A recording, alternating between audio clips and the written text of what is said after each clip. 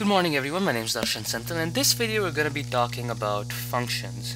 Now I know this is a little bit off topic, but I felt that sometimes when we're in the midst of all this like algebra and like finding transformations of graphs, finding domains and ranges, finding zeros and like simplifying equations, we often get lost in all this stuff and we sort of forget what we're essentially dealing with here. And that is functions. So everything you will learn, pretty much everything you learn in algebra and pre-calculus is something to do with functions. And if you understand what a function is, only then can you sort of truly appreciate what you're doing with all that stuff. So if it's easy to get lost in like memorizing domains and ranges and just sort of forgetting what you're essentially doing. So in this video I'm just gonna hopefully try to remind you of that, or if you're like completely new to algebra, I hope to just like give you a good introduction to what functions are. Okay, alright, let's get started. So what are functions? Let's start right there. What is a function? Well, a function is something that describes a relationship. Just like anything else, a function describes a relationship between two things. So an example using slightly more unorthodox terms is that your maternal grandmom is your mom's mom.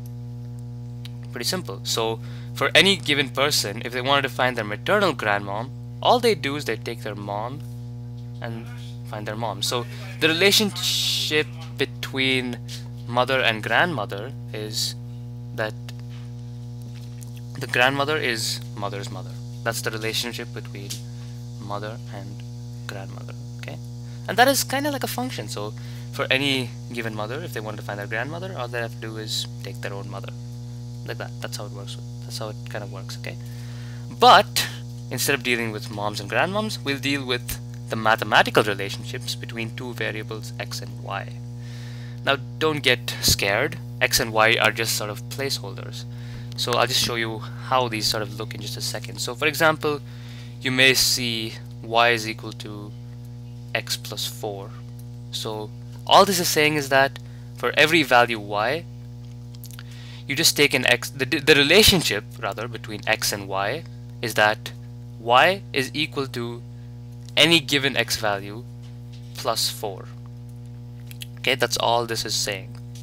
Okay, so but keep in mind though that by definition a function can have only one output for every given input. So keep that in mind. Okay, so this is really important. So for example, in the relationship between mom and grandmom, like one given mom cannot have two grandmoms, right? That would not work, of course, unless there were unorthodox situations, but for simplicity's sake I'm not going to go into those.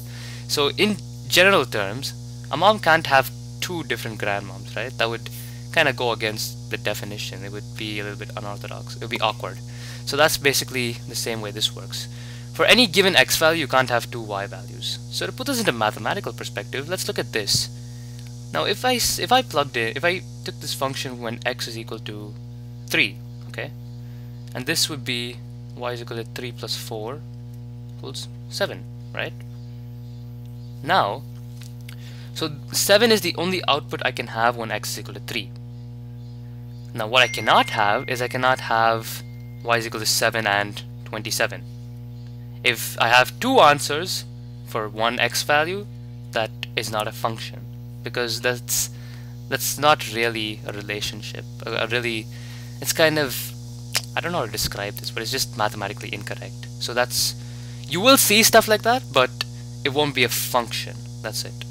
Okay, so now let's look at a quick example here. So let's consider the function f of x is equal to x plus 1, and I think I forgot to mention this, but f of x is the same thing as y.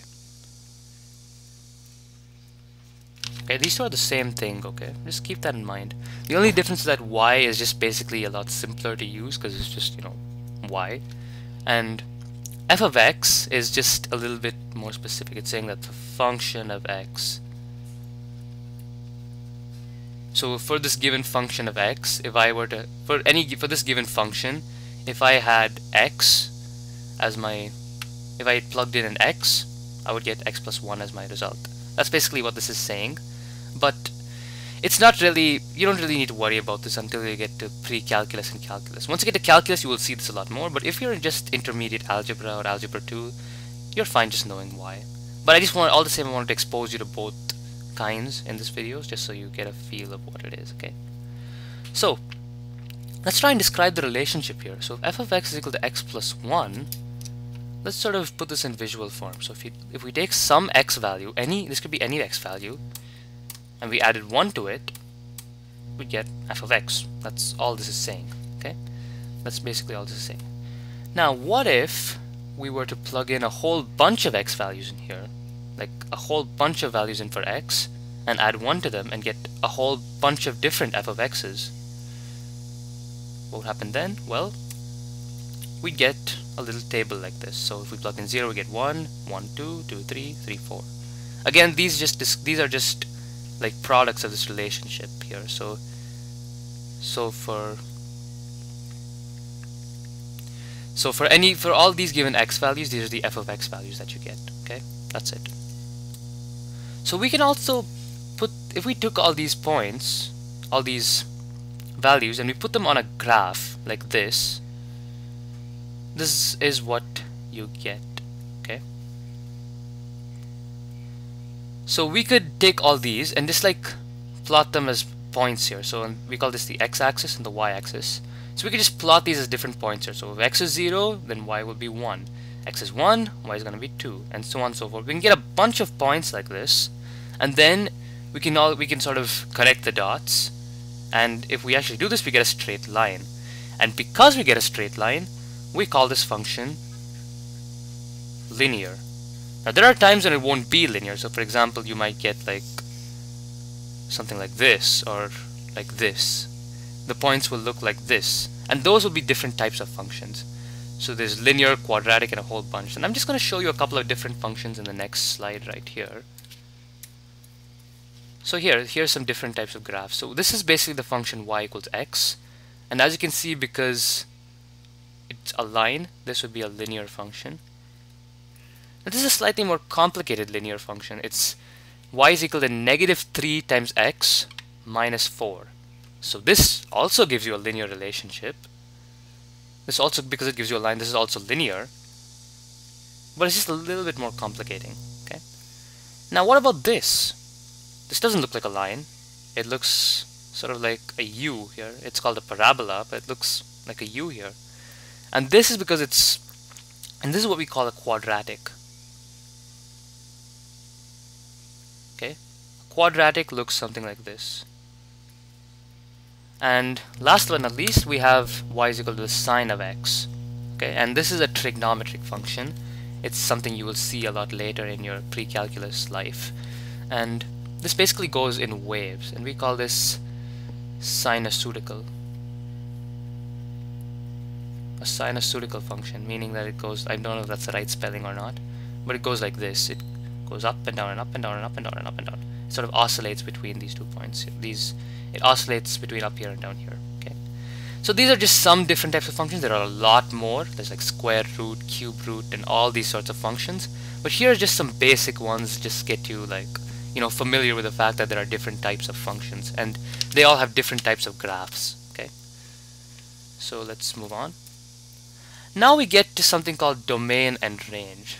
So these are what tend to like bother a lot of students the most. Like, what are domain and range? Like, you sort of usually sometimes you just have to memorize this and you'll have to do lots of calculations with it. But I'm just gonna sort of tell you what it really is. And so the domain basically says, what can you plug into the function? So if you had a function like this,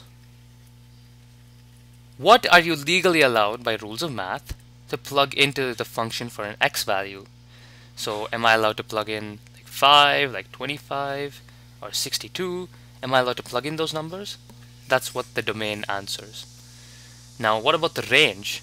The range asks the question, what can you get out of the function? So if I plugged in whatever numbers, what numbers can I get out of this?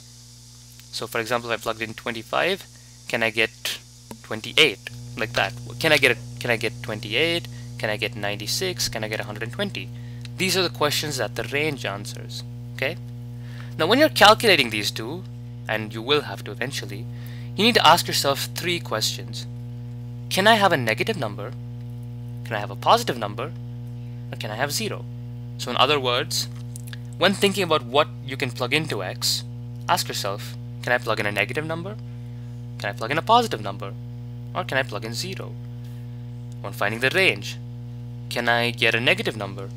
Can I get a positive number? Can I get 0? 3 questions you need to ask yourself, okay? And we're going to just look at a couple of examples in the next slide right here. Okay. So here are some examples. So for example, f of x is equal to x plus 2. So let's find the domain of this. So can I plug in a negative number? Sure, I can. It doesn't look, nothing says I can't otherwise. Can I plug in a positive number? Well, of course I can. If I plugged in 3, nothing would happen. Can I plug in 0? Yes, of course I can. I can plug in 0 if I want to. And so basically, what this means is that the domain of this function is all real numbers. So I can plug in any real number I like, and this function will still work. Let's talk about the range for a second now. When I get answers out of this function, can I get a negative answer? Well, sure. If I plugged in negative 20, I would add 2, I get negative 18. So yeah, that works fine. Can I get a positive number? Sure, I can. If I plugged in 16, I would get 18. That works. Can I get 0? Well, sure. If I plugged in negative 2, that would give me 0 for my answer. So the range is also going to be all real numbers. So this is the domain and the range of this function. Now let's look at something just a little bit more tricky. Let's start with the same procedure though. Can I plug in a negative number? Well, sure. 1 over negative 1 is 1. Negative 1. That works fine. Can I plug in a positive number? Well, sure. 1 over 1 is 1. Can I plug in 0? Now this is where things get a little bit tough. Does this work? What does this equal? You don't know, right? You can't divide one pizza amongst 0 people. It's undefined. Meaning that we don't yet know how to define this. We haven't yet managed to sort of apprehend what it means to divide by 0. So we may in the future, we may not. But for now, this is beyond our scope. We don't know what to do when we divide by 0. So therefore, I cannot have 0.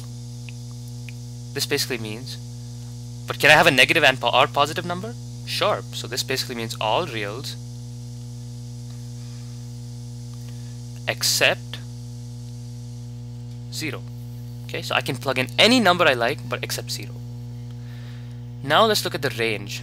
This you have to just think a little bit more, because there's no easy way to like do algebra and find the range here. So just ask yourself the same questions. Can I get a negative number as my output? Well, sure, yeah. If I divide 1 by negative 1, I get negative 1. That works. Can I get a positive number? Sure, if I divide 1 by 1, I get a positive 1. Now, can I get 0? Well, I can't divide x by anything that'll get me 0. So like, I can't plug in 0 obviously because it's undefined. And I can't plug in any other number that will give me 0. If I plugged in a positive number, I get a positive answer. Plug in negative, I get a negative answer. So I can't plug in anything that will give me 0. So the range will also be except 0. So I can get a positive number, I can get a negative number, but I cannot get 0. So this is how you'd find the domain and range. You'll have to do a lot more complicated calculations soon, but we'll save those calculations for another video, okay? Alright, so we've reached the end of this video, so now let's just do a little bit of quick review. So, do you understand what a function is and what it does? Well, yeah, it's basically a relationship. Now, how can we represent functions on graphs? You just get a table of values, and then you plot them over your x and y axis. What did the domain and range tell us? Well, they tell us what you can plug in and what you can get out. What you can get out of the function. So this is basically in essence what we've covered in this video. So if you don't understand any of these things, I'd recommend you just rewind and go watch again. But if you're good, that's it for this video. Thanks for watching.